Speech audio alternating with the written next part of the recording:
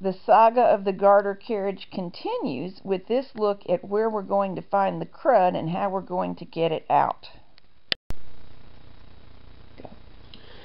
This is the rod that we took loose under the circlip and lifted off the post.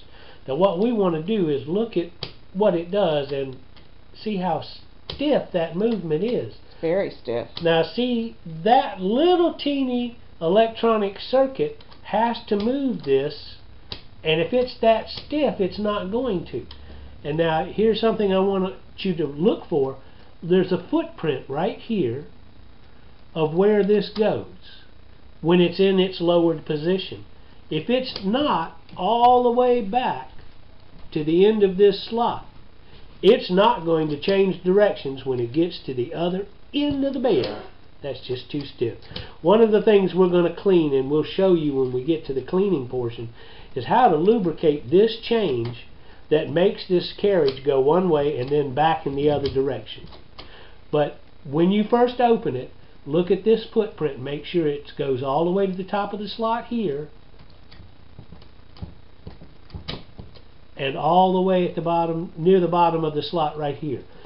Can you see that, what I'm talking about? Yes, I can, and I think that the camera can. Okay, good. We'll get to cleaning on this as soon as I go through it, and we'll put that in the next video. For this portion, I'm going to have to hold the camera in my hand and move it around while Jack shows you where to look for crud. So if it's shaky, we apologize, but that's how you can see it.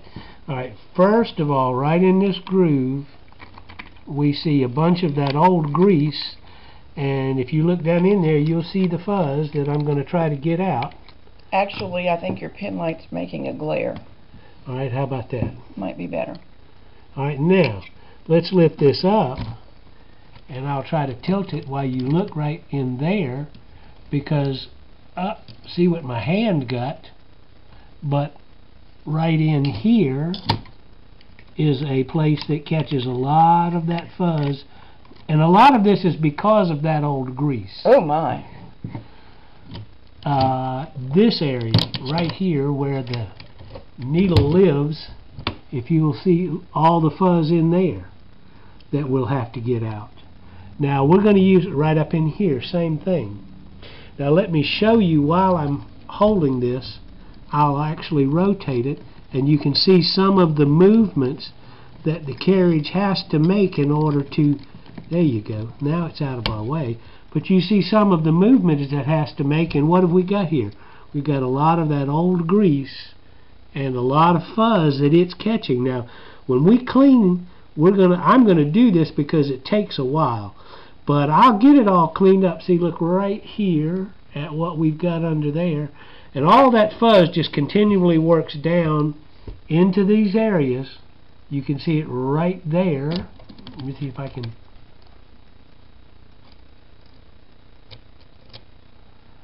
And it's only going to work further into these mechanisms and gears and wheels down in here. Now, this area that I'm pointing to with the light now, this is the area that changes. You see those slides moving?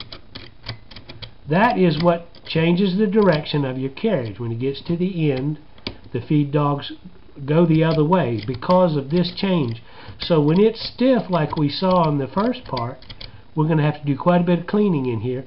And I will do the cleaning, then I will come back and show you where I cleaned and how we're going to do some lubrication. The pen light's making more glare than help. And again, we'll see how to make this a much smoother movement. You see it gets to right there, and then it's really stiff.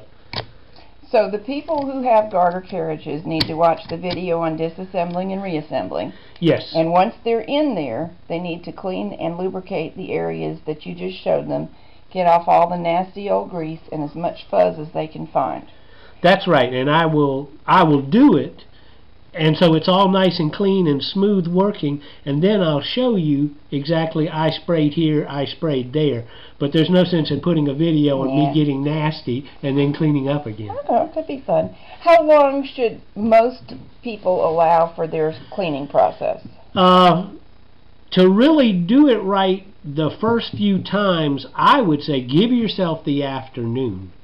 start on it right after lunch and be ready to wrap it up by dinner time, because it may take you a few tries to clean, lubricate, move these parts, clean, lubricate, move these parts. I've done this enough. There's no point in going into it and doing half the job. Right. I've done this enough now that I know where I'm going and how I'm going to get in there, but you need to learn that.